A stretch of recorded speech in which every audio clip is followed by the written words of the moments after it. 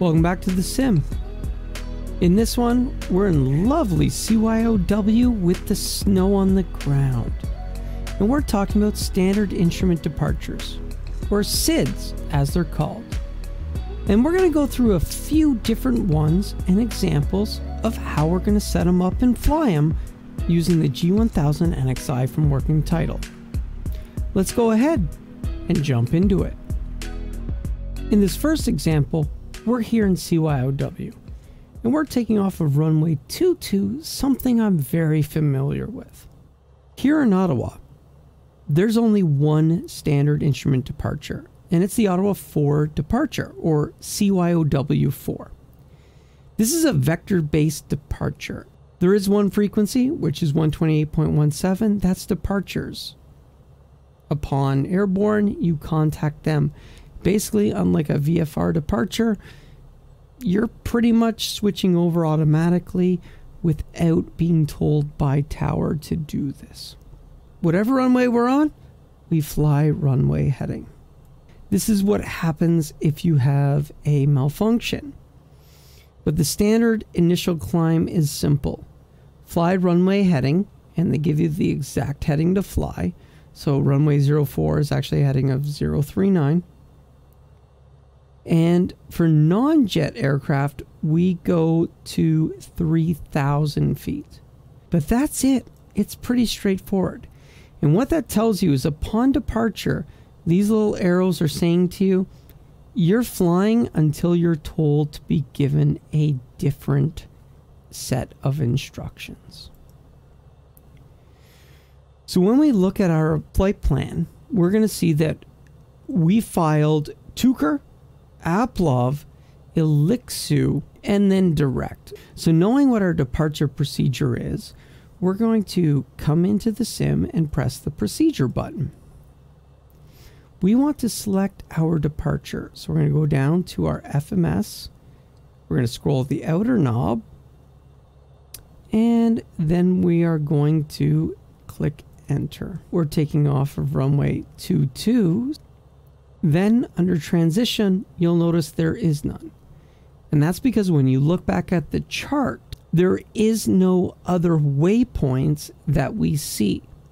This is strictly a vectors departure, and we're going to be instructed by ATC as to how we continue on to our flight plan.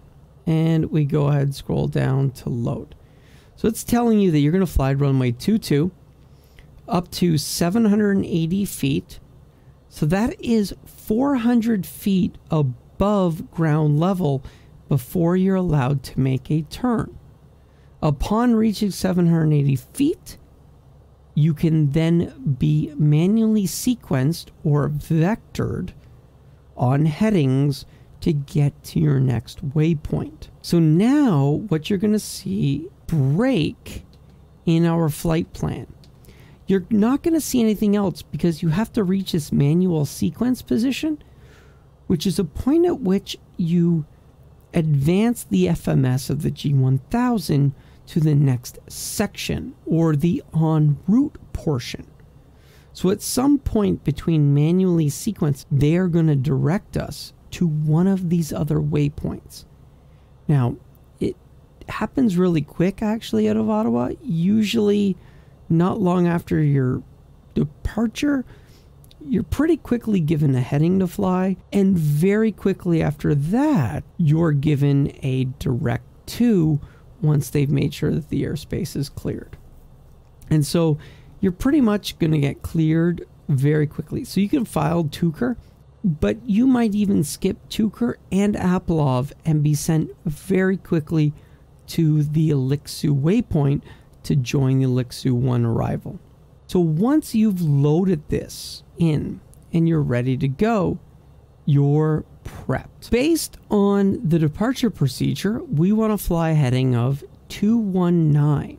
Now, obviously the GPS has this loaded in, and we do see this in our flight plan on the MFD. However, since it's manually sequenced and we're going to be told where to go, I normally put myself into heading mode to begin with. Since we're going to be stopped at 3,000, I dial in 3,000 on the altitude select, but I do not enable any type of mode at this point. What we want to do here is leverage the fact that we can use Toga. Now, currently in the NXi, Toga is not fully operational, meaning if we press the button, we are going to get the pitch and roll attitude that we want to have, which is a straight up pitch. However, it's not actually recognizing that this has taken place. So we want to make sure shortly after we're airborne, pitched up, and climbing, all cleaned up, that we want to enable flight level change so that we'll intercept our 3,000 feet.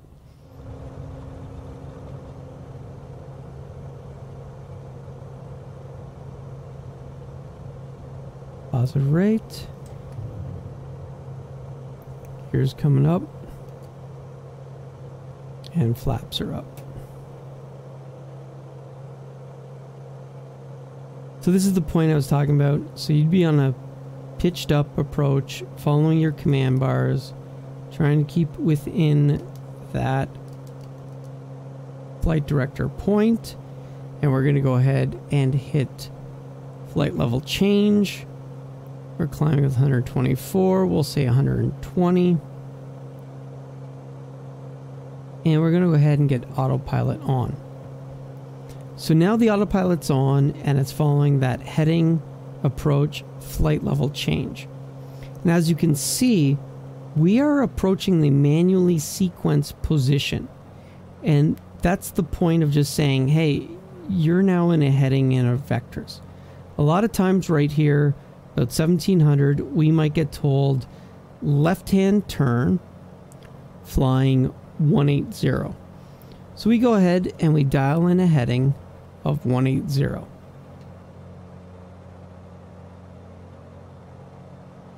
At this point, we're now cleared and clearing the other runways. And with this point, they may say to us, Golf Mike Tango Tango, direct Tuker 8,000 flight plan as filed, or 8,000 as filed, or 8,000 on course. They all mean the same thing. So at this point, we're able to go ahead and dial in our 8,000 feet.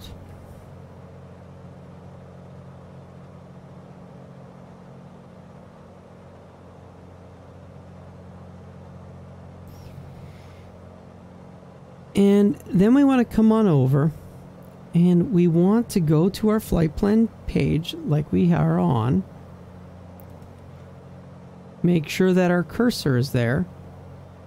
And since we're going to AppLove on course, we highlight AppLove, we hit direct to, enter, enter, and we now have AppLove. And with that, we can go ahead and engage navigation mode. And because we're already intercepted on it, it instantly switched over. That's how you fly a simple vectors standard instrument departure using the G1000 NXi.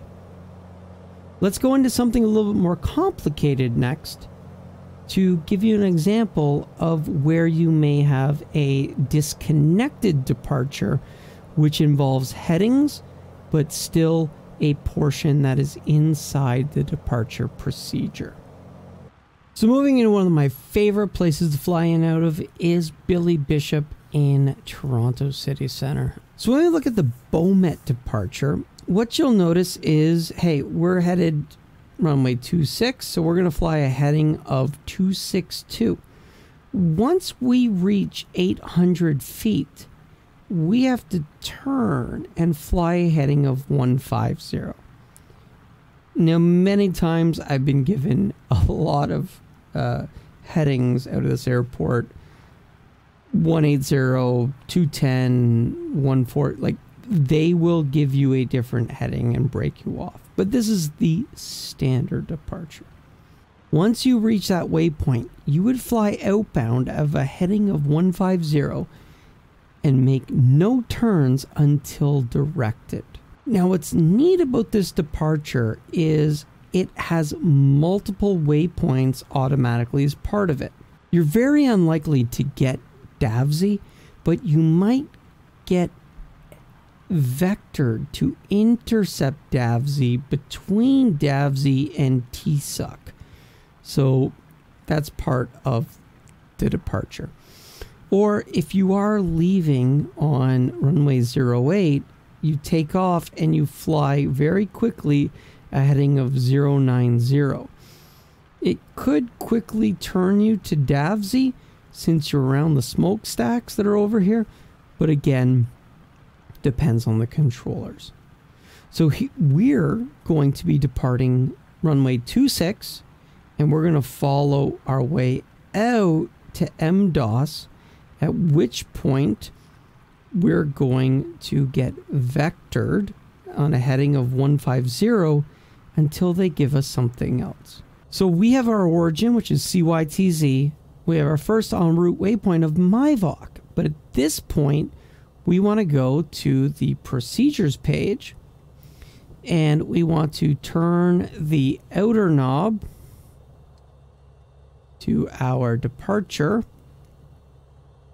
We want the Bomit 7 off of runway 26, and we are going to MyVOC on this one. So we click enter. Normally that would jump to load. We hit enter. So right there, we've got our departure, and we have that same type of sequence, only now you see that it isn't just an altitude and then manual sequence. It's departure of the runway to an altitude where you can make a safe turn. We fly then to MDOS, and from MDOS we are manually sequencing on a heading of 150 until ATC instructs us further.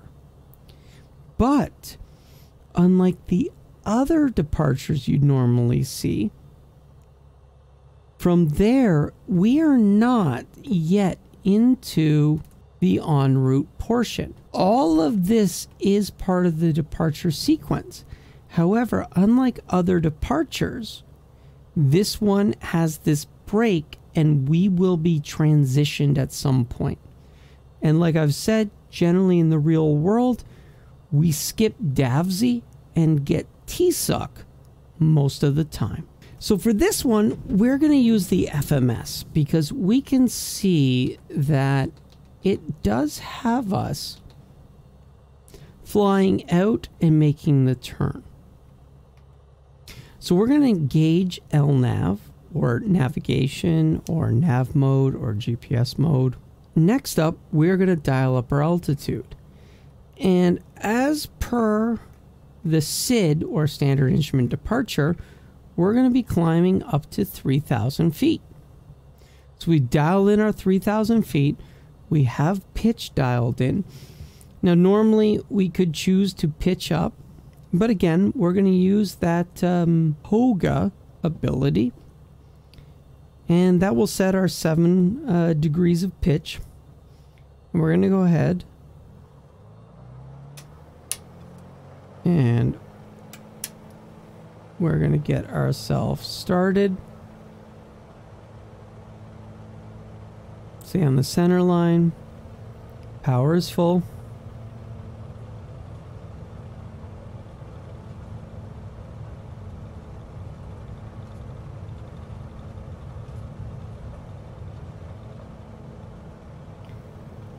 Rotate.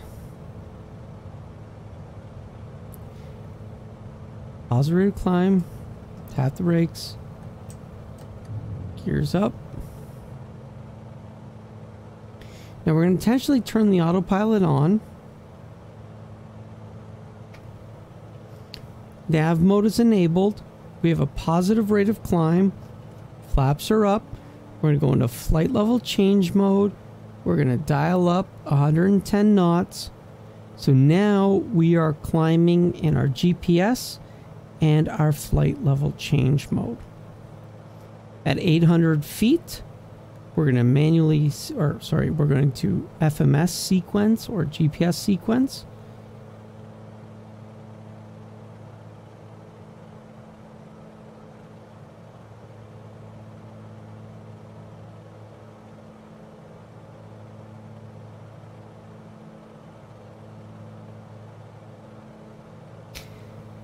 And at this point, we are following the standard instrument departure out of city center Toronto, which is going to now take us to our next waypoint. But this is that great example about how this next waypoint is simply a heading that takes us out at 150. So we fly to MDOS. And then from MDOS, we will make a turn and fly 150 until sequenced by ATC. Let's go ahead, skip ahead, and see the next segment. Now, normally I've never made it to 3,000 feet without getting a change in my vector to be pushed on course. Again, that probably has more to do with the fact that I'm flying a propeller as opposed to, say, a turboprop. So we're not even going to make it all the way right now out to MDOS before we would actually get turned on course. So at this point, they're probably going to tell us, hey, Golf Mike Tango Tango, when able, direct TSUC, climb and maintain 9,000, because 9,000 is usually what I filed going in that direction. So we've highlighted TSUC by using the outer FMS wheel. We're going to then press direct, enter, activate, and because we're already in GPS mode, that turn is going to automatically be started. So we're now going to go direct and intercept TSUC. And the other portion that was given to us was climb 9,000. So going east, we're going to go up to 9,000. And we're going to use flight level change or IAS or speed mode. We're going to go ahead and dial in 120 knots for a climb in this plane. And just like that, we have now successfully flown the departure. Everything is broken up into sections. You've got the departure, the en route, and the arrival/approach phases.